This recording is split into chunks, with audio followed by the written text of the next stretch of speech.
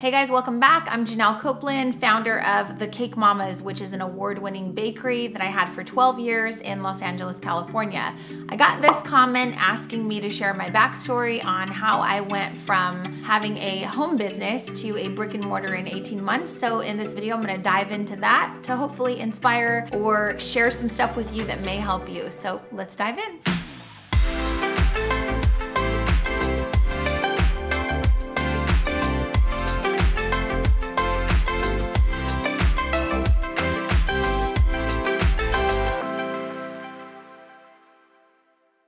So a little backstory. In 2009, I had 3 kids. They were 4, 6, and 8, very young. We had a crazy, ridiculous mortgage payment because I live in Southern California, and everything was fine because my husband and I had great paying corporate jobs. Until it wasn't fine. In 2009, the company that we both worked for went out of business, so we lost our jobs. We lost all of our income. We're at a really tough time because we were, to be honest, really overextended financially. We were what you call home poor. Most of our money went towards our mortgage, and then I told you we had 3 small kids. They were in gymnastics, after school daycare, and we were just trying to be good parents, but we didn't have great practices around our finances. So although we made a lot of money, we also had poor spending habits, and so we just weren't in a great position. Couple that with then all of your income gets taken away, and we were forced to file bankruptcy. We lost a car. It was a really, really tough time. How we recovered from that, just kind of sidebar, because you might be feeling the strain of the recession. You may have lost your job during COVID. And if that's the case, I can definitely sympathize, and I know what it feels like to be at your lowest, especially when it comes to finances. But here's what we did to quickly rebuild. We had to learn how to be better stewards of our money. So we started reading money books. We had to go to conferences. We listened to podcasts. We watch YouTube videos. And if you need help with that, we did recently do a financial workshop on everything that we did to kind of pull ourselves out of that financial funk back in 2009. So I'll link it here in the show notes, and you can head over and see if that's something you might be interested in. But getting your money right is probably the most important thing you can do for yourself if you're trying to be a business owner, because I'm just here to tell you, if you have poor money habits with your personal finances, that will bleed into your business. Fix your money habits, fix your money mindset, and do whatever you can to learn about the game of money if you want to be successful in business. Okay, so back to my backstory. After we lost our jobs, we immediately needed to find new jobs. The problem is lots of companies were going out of business and jobs were just really scarce. So my husband wound up getting into the fitness industry, and I just wasn't really able to find a job. So I decided to make the most of it, and out of desperation, I started, spending more time with my kids. I had to take them out of daycare, pick them up from school, do their homework, do all of that mom stuff that I wasn't really used to. So now we're doing homework and projects, and I've got the TV on. Just so happens that The Cake Boss starts, right? I always had loved Ace of Cakes. I got really inspired, and honestly, I just needed to do something to get my mind off of all of my problems for my mental health. And so I made a box mix of cake. I bought some fondant, started playing around, started watching those shows, and I realized I really loved it. It was therapeutic for me. It was a creative outlet. And I had always been an artist, but really never had the chance to express it because I was so busy working for a corporation. So I started making cakes for friends and family, and then I started doing research to see what I could learn about the baking industry. And I think that that is a big thing that people skip. When you want to start a business, the best thing you can do is start learning how bakeries operate. I had never had a background in the food industry, never had a job in the food industry. I had worked in a grocery store as my first job, but I had never worked in a commercial kitchen. So I really didn't know anything about food services. So I started there. I started looking into local bakeries. I started Googling things like, how much does it cost to open a bakery? I started learning things about build out. I started learning that some people buy bakeries that have gone out of business, or businesses that have gone out of business, and then sometimes they come with equipment, sometimes you have to kind of redo the kitchen. And the thing is, I didn't have money for any of that. And so that brought me to the first step of any new business owner, which is, I don't have the money, so I have to make the money. And I think so often we come up with a great idea. Why? Because we're good at something. Maybe you're a good cookie maker. Maybe you bake really amazing pies or cakes or whatever it is, and everyone's telling you to start a business. And so the first thing you think to do is go out and take a loan. That's not the first step. The first step is you gotta start selling something so you can actually earn some money. And so I just needed to start selling. Of course, you start selling to your friends and family, which I did. And then I started just asking for referrals, you know, like, hey, do you know anybody else that might be celebrating? I know I made your cake. Do you have any other friends or family that might be celebrating anything anytime soon? While I'm getting referrals, I'm also trying to figure out how to build a website, keep that super simple, trying to figure out at the time how to start social media. So you're doing all of these things while being in the beginning stages of your business. Like, this is how you get from just serving your friends and family to serving people you don't know, is you just simply ask for referrals. So I start landing some orders. I'm obviously working from home. I obviously am running out of space. But if I did the quick math on how much money I was making and how much money I could save and all of that stuff, it's kind of just a simple formula, right? I don't have any money, so I gotta sell some stuff. I've gotta go out and buy more inventory and more products in order to make more stuff. So how much does it cost me to buy inventory and ingredients and maybe pay myself? And then whatever's left over, that's the profit, right? Obviously there's a whole formula for this, but I'm just trying to keep it simple. So I started just kind of calculating, if I make this amount of profit in 1 month, then how long will it take me to make this amount if this is the amount that I think that I need to open a bakery? Well, it was gonna be a really long time before I saved $300,000, which is what Google will tell you it costs to build a bakery. But I knew that building wasn't something that I was gonna be able to afford. Remember, I said that I had filed bankruptcy, so going to apply for a loan was not something that I was gonna get approved for.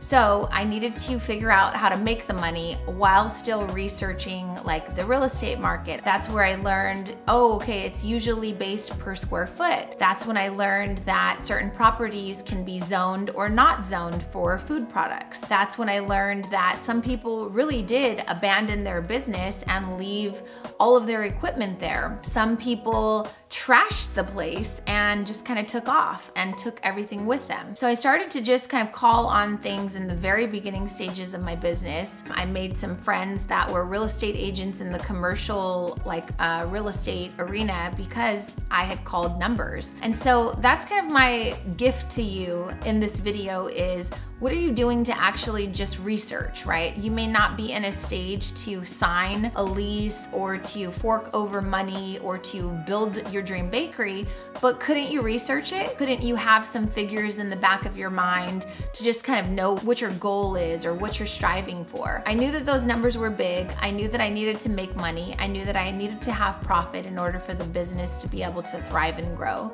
And so that's kind of the simple formula that I just attacked and repeated in the beginning parts of my business. So fast forward, month over month, I was holding myself accountable to increase sales, to increase profitability, and to see how I could expand my capacity.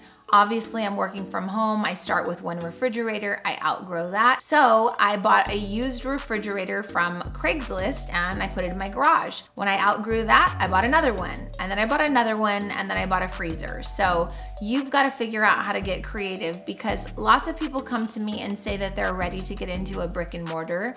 But when I ask them about their numbers and I ask them what they've done to expand capacity, and I ask them about their profitability, and I ask them month over month to show me that their business has grown, they can't. It's usually more of a feeling. Well, I feel like I've outgrown my business at home. I feel like if I was in a brick and mortar, I could serve more customers. I feel like I'm turning down so many orders, so I know that I would be able to make money to pay for bills.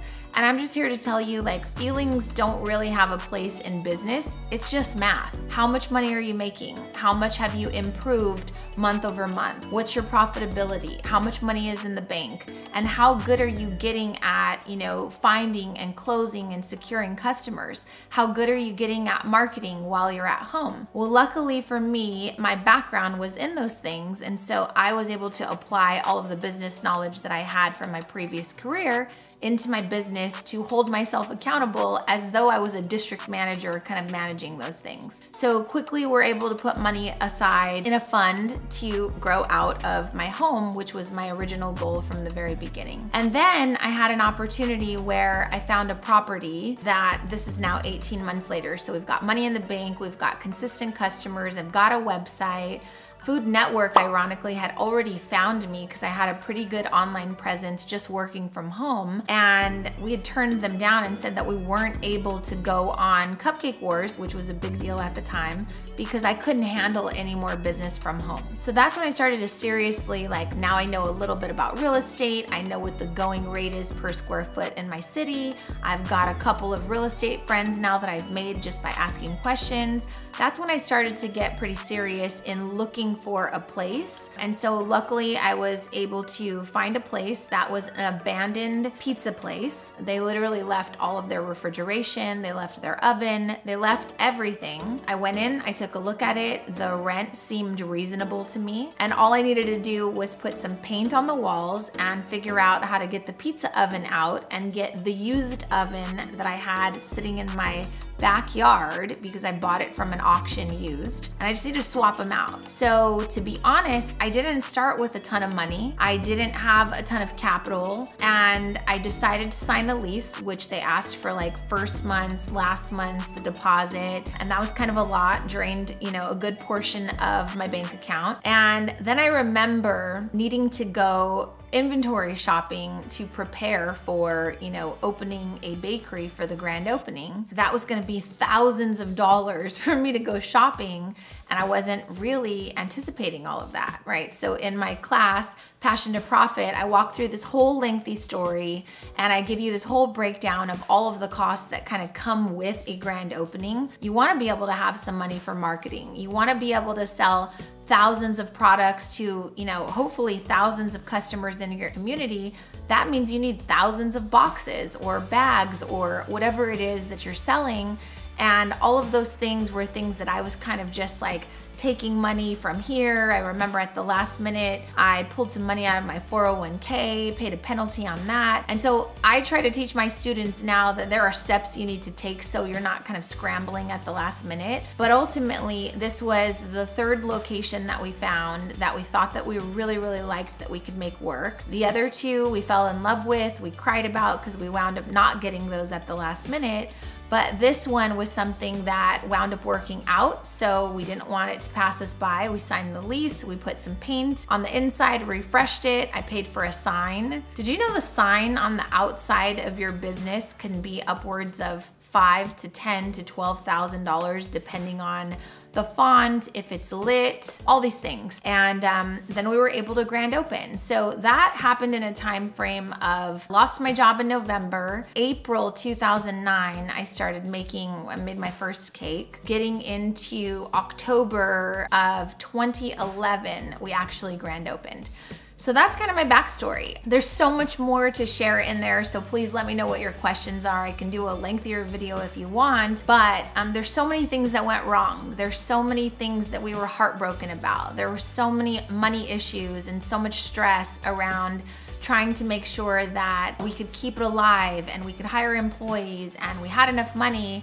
And the truth is ultimately it comes down to the habits that you establish while you're working from home. If I wouldn't have taken those 18 months to really get good at operating the business and marketing the business from home, I definitely wouldn't have been set up for success when I decided to sign the lease. And I see so many aspiring business owners romanticizing the idea of running a brick and mortar, thinking that it's going to make you a ton of money.